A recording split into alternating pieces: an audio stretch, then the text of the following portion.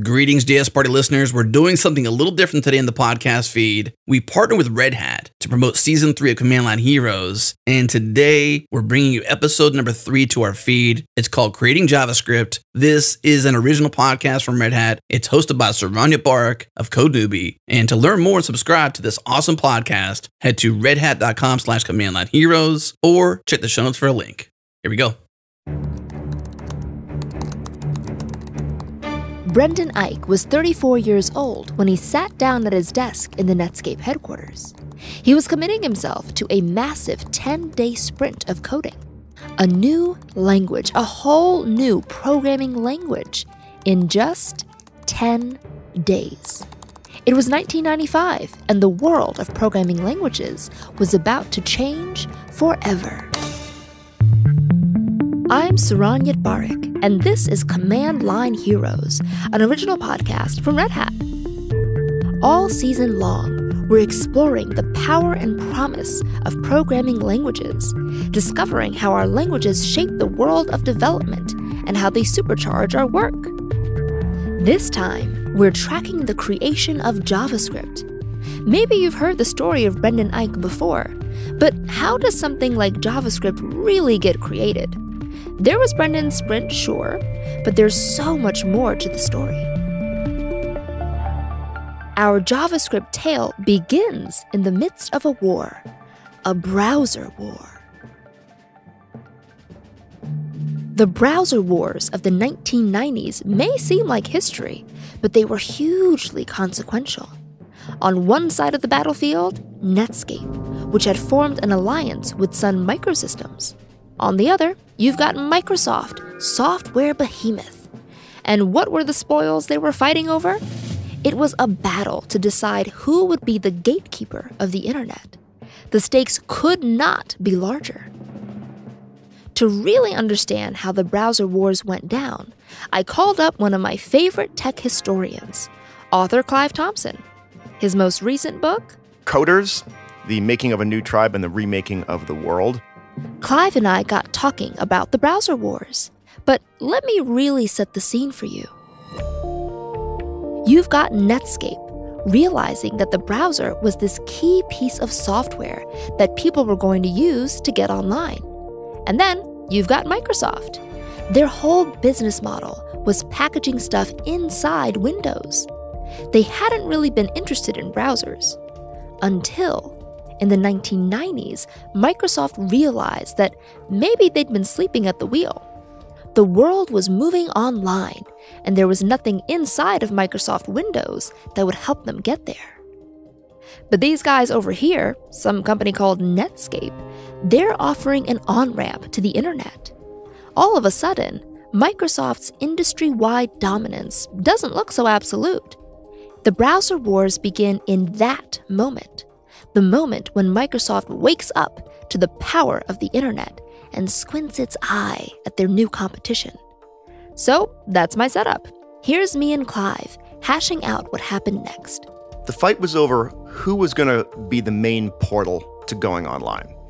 You have to realize that in the early 90s, no one was really online very much. And when Mosaic came along and eventually turned into Netscape, they were the first browser that anyone could download that would let you look at the web. And they went online in December of 1994. And so suddenly, thousands and millions of people are able to use the internet in this kind of graphical way. They're just getting massive, massive downloads and huge amounts of press. And everyone's basically saying, yeah, Netscape is kind of the future of this thing called the internet. So over in Seattle, you've got Microsoft watching this with enormous alarm because they had pretty much ignored the internet. They were focused on selling Windows, and they had really not paid any attention to this crazy newfangled thing called the internet. So they had to play a very rapid game of catch-up. They did not get their own browser out for almost a year later, in the fall of 1995. Their browser came out. And that was essentially the beginning of the browser wars, the moment when Microsoft was trying to fight to be the portal by which people went online. Okay, so a year to me doesn't sound like That doesn't sound like too bad, right? It's not too long, right? That seems like a reasonable amount of time. No, it's true. It doesn't sound like a long time, but things were moving so rapidly back then. And there was a strong sense of first mover advantage that the first company that could sort of brand themselves as the way you get online would be the winner for years and years and maybe forever. Because I remember how rapid the pace of development was. I mean, Netscape was putting out a new browser every couple of months, right? Like they would be, wow, now we've got email integrated into the browser. Now we've got, a sort of a little search bar up top. It just kept on becoming better and better. You could sort of see, all the things you could do online swimming into view as they rapidly iterated and rapidly pushed things out. Microsoft was accustomed to developing very slowly.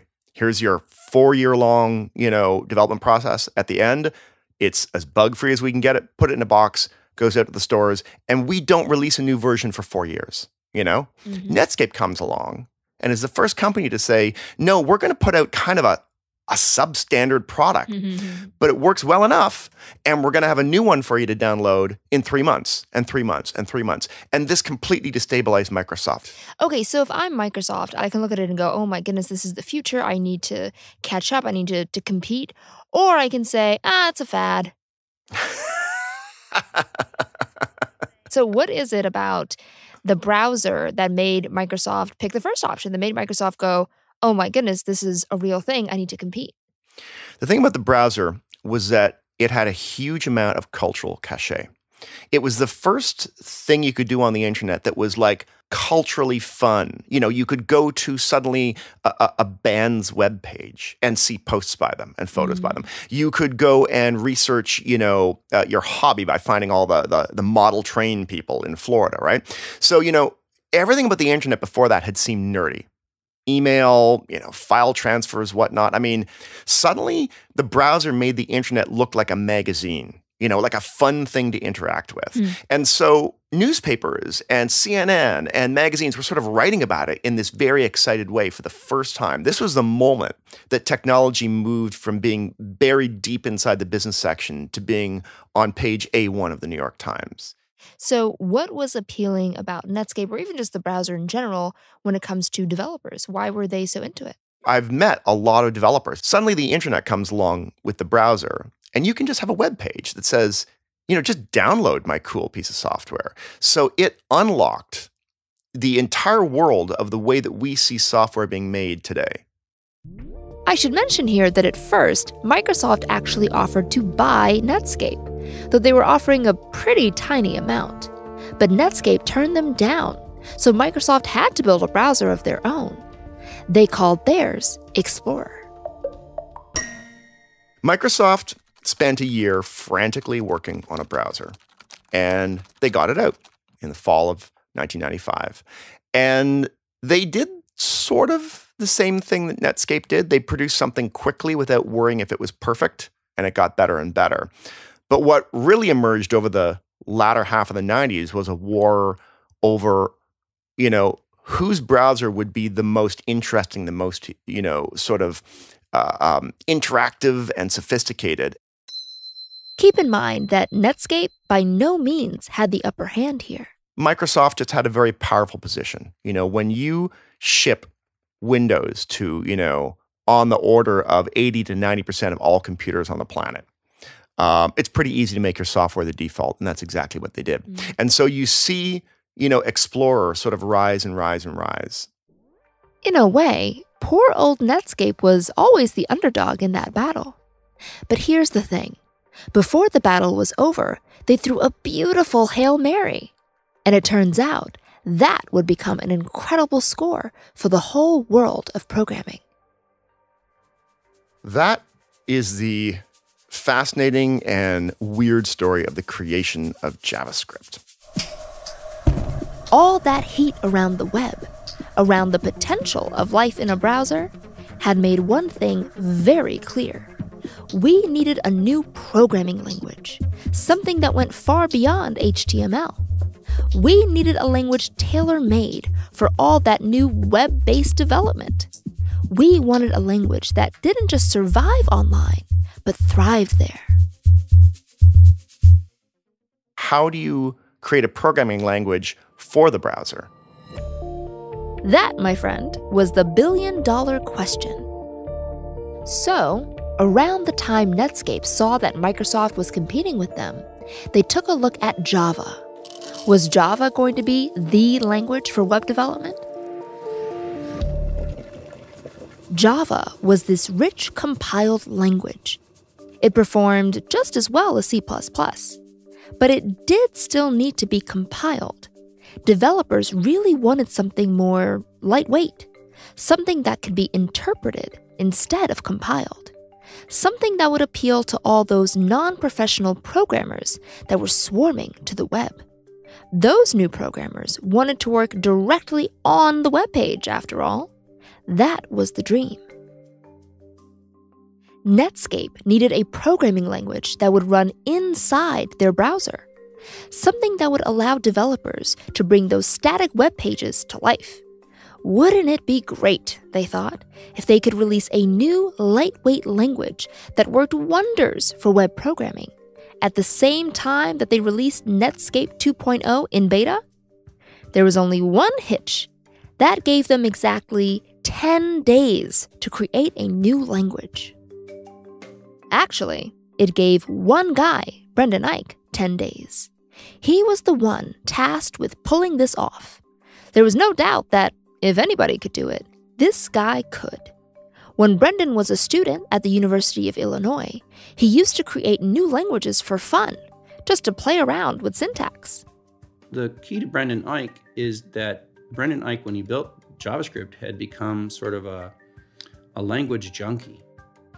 To understand what Eich actually pulled off, we reached out to Charles Severance, a professor at the University of Michigan School of Information. JavaScript was sort of created in an environment where Java was seen as the future. And so in 1994, we thought that it was the thing that was going to solve everything. 1 year later, the thing that would actually solve everything was about to appear, but it couldn't say, hey, I've solved everything, because everybody, myself included, believed in 94, 95 that we had seen the future of rock and roll, and it was the Java programming language. They had to build a language that seemed irrelevant, seemed silly, seemed meaningless, and yet was the right solution. What Eich delivered was not just a toy language, though. It was sophisticated in hidden ways, drawing on major inspirations from languages that had come before. If you look at the basic syntax, it's very clear that it's inspired by the C language, with its curly braces and semicolons. Some of the string patterns were taken from the Java programming language, but the object-oriented underlying pattern was taken from a programming language called Modula 2, which had this notion of first-class functions, which to me is really the one of the most amazing choices that made JavaScript such a powerful and extensible language, and that is that the function, the body of the function, the code that makes up a function itself is also data. And the other thing that really was a part of the inspiration was HyperCard. JavaScript was always running in a browser, which meant it had a basic data context of the document object model, which is an object-oriented representation of a web page. It is not like a traditional programming language. The JavaScript code didn't start at the beginning. The first thing that it was a web page. And so it ended up with this event-oriented programming.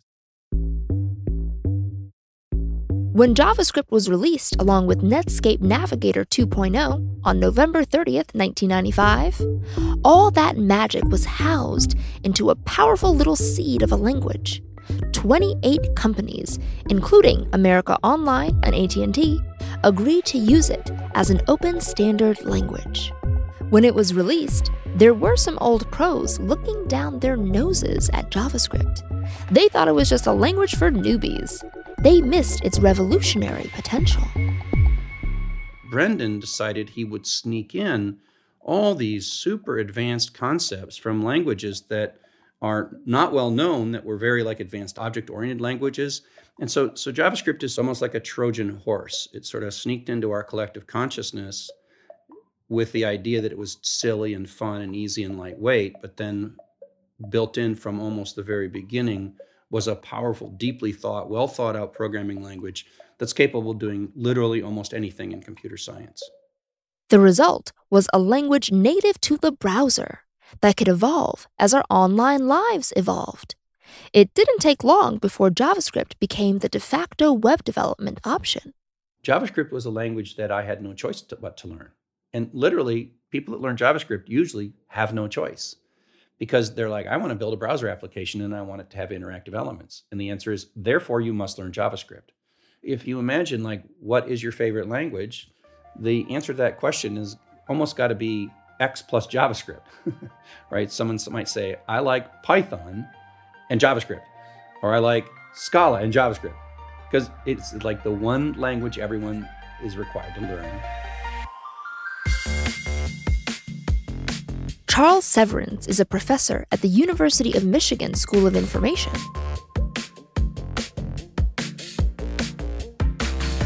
Netscape had been incredibly strong coming out of the gate, and they fought hard during the browser war. But in the end, Netscape just disappears as a serious product. Microsoft's industry-wide domination was an overwhelming force. Despite being a year late to the browser game, they were able to pull themselves back on top and win the day. But you know, Netscape's Hail Mary, its creation of JavaScript, was a success. Because long after the fight was over, this gem of a language that came out of their browser war, it would have an afterlife that changed everything.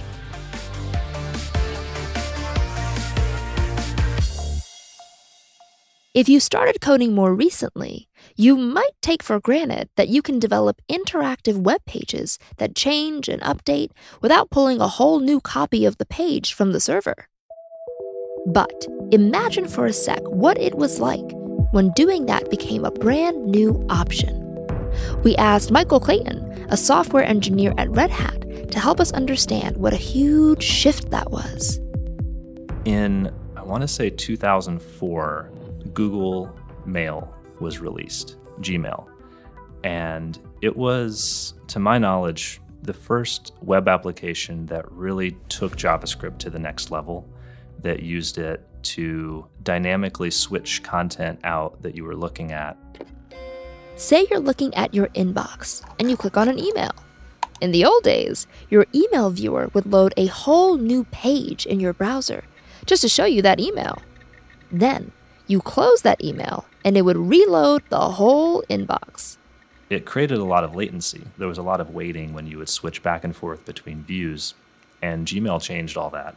They used JavaScript to, in the background, fetch the content that you wanted to view and just put it in front of you without you having to wait for a brand new page view. That saved a ton of time and energy. But really think about it. It changed more than just the speed. It changed the very nature of our work. So web developer as a job title has gone from being a server-side, kind of behind-the-scenes role to being just a very thin layer away from the user, since they're writing code directly in the browser that the user is viewing the web page through. It changed everything. In fact, you can pretty much credit JavaScript with ushering in the Web 2.0 revolution. Anybody with a web browser suddenly had a development environment right in front of them. But as I mentioned before, the old guard didn't necessarily feel comfortable with how democratic things were getting. That early antagonism of JavaScript, I was part of that myself. I had the browser extensions that would prevent JavaScript from running. I thought it was a useless toy language, and I kind of had this feeling of anger whenever I went to a web page that had JavaScript required for some critical feature of the site. I was like, you should build your website the right way without JavaScript. Soon enough, though, the beauty and the potential inherent in Brendan Eich's 10-day language became obvious to everyone. And now, it's conquering not just the browser, but the server too. With Node.js, a whole new territory for that little language that could has opened up. When I heard that JavaScript was going to be run on servers, I thought, why would anyone want to do that? And at that point, I was already a JavaScript developer professionally. I wrote a lot of JS every day, and I still didn't quite see why it belonged on servers. And it's turned out, as many listeners will know, Node.js is a huge force in the industry now. And I think there's good reason for that. One of the things that Node.js taps into that's made it so successful is the huge community of front-end JavaScript developers, client-side developers. They write code, they write JavaScript for the browser. There are a lot of those developers out there. And by making the same programming language available for writing servers, they just immediately have a huge population of people who can start contributing to servers. The tool is already in your toolkit, and you can simply pull it out, install Node.js, and you're off to the races. So, first in the browser and then on servers, JavaScript was this unpretentious, secretly elegant, sometimes buggy, language. A survivor from the browser war that everybody underestimated. JavaScript has been kind of a Cinderella story of programming languages, starting in that early state of being essentially whipped together in 10 days, going through a lot of derision from the rest of the programming community, and still somehow continuing to find success and growth, and then coming to the point we're at now where JavaScript is either first or second place in the most popular programming languages in the world. JavaScript is essentially everywhere. The ability to run inside of a web page meant that JavaScript was as pervasive as the web is, which is quite pervasive. Michael Clayton is an engineer at Red Hat. Did JavaScript eat the world? Did it ride on the coattails of the web to a kind of language domination? I wanted to find out where the edges of JavaScript actually are. Hi, my name is Klint Finley. I'm a writer for Wired.com. Klint was curious about the same thing. And the more he looked at the way JavaScript runs today, the more he realized it's got its fingers in every part of his online life. JavaScript has become something that can empower entire applications before you even have a chance to decide whether you want all of these different applications to run on your computer. They just start running. And some of them they're involved with advertising or facilitating the tracking that advertisers use. So there's a lot of things happening invisibly in your browser that you might not really even know about or want to have happen. So Klint decided to run a little experiment. I decided to try just using the web without JavaScript for a while. So I decided to give it a shot and spent a week with JavaScript disabled in my browser. Sounds simple enough. But foregoing all JavaScript had some surprising effects. Because JavaScript has become so big, so all-consuming, the language famous for being lightweight actually takes up a lot of space and energy now. When Klint blocked that one language, in general, it was just a much better web experience in a lot of ways in terms of pages loading quicker, pages being cleaner, the battery life on my computer lasting longer, and just having a more of a sense of control over what was happening on my computer. Because there's not all of these just weird, invisible, random programs running in the background. And just imagine the bliss of living without pop-up ads for the first time. So much of it depends on JavaScript to even load. So yeah, web pages came out a lot simpler, fewer ads, fewer distractions. That clutter-free web experience isn't the whole picture, though. Parts of the web can't function at all if you unplug JavaScript. A lot of things just didn't work. Gmail redirected me, I think, to a different version that's designed for old mobile phones. Facebook did sort of the same thing, where a lot of the smooth interactions weren't there. It became more like a series of web pages. So Netflix didn't work. YouTube didn't work. Yeah, anything that's really heavily based on interactivity just didn't work. Ultimately taking JavaScript away, there was good and bad, and I had to decide that it's better to have JavaScript than to not have it at all. Klint Finley is a staff writer for Wired.com. Most predict that JavaScript will only continue to dominate mobile and desktop app development.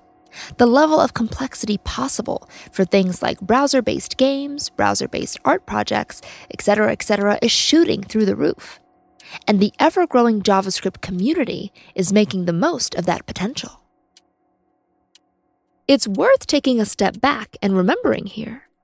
In 1995, just a couple decades ago, Brendan Eich was sitting in a room hammering out a new language. And today, that language permeates everything we do. It might sound a bit cliche to say that some new string of code is going to change the world, but it does happen. A command line hero marshals all their love for languages into a 10-day sprint, and the world's DNA is changed forever. We can thank JavaScript for Google Docs, for YouTube, for Netflix, but with great power comes great responsibility. And as JavaScript's influence continues to grow, pushed along by a huge number of open source libraries, that responsibility doesn't just lie with one person anymore. A broader community has taken the reins. /Data recently estimated the number of JavaScript developers at 9.7 million. And over at GitHub, JavaScript has more pull requests than any other language. Power lies with the whole world of command line heroes, helping JavaScript grow as we develop our tomorrow. Next time, command line heroes gets caught in a web of languages, and we'll explore how Perl came to thrive in a wild new frontier. Command Line Heroes is an original podcast from Red Hat. By the way, a listener shared our Hello World episode from last season, where we also spoke about Brendan Eich and JavaScript. In that one, a guest said that during those 10 days, Brendan probably didn't get much, if any, sleep. Well, Brendan responded on Twitter to say he did indeed get sleep during that sprint. To learn even more about what happened during those 10 days, check out the Dev Chat podcast interview with Brendan. We'll throw a link in our show notes. I'm Saron Yitbarek. Until next time, keep on coding.